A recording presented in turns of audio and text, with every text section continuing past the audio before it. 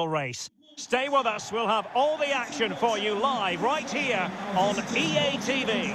Well, just the sort of weather the fans were hoping for this evening. It's absolutely ideal.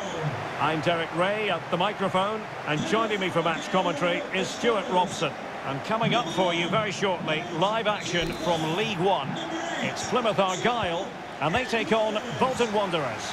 Well, Derek, when looking forward to this game, you can't help but notice there are some great matchups all over the pitch, particularly in those central areas. Whichever team wins more of those battles will win the game.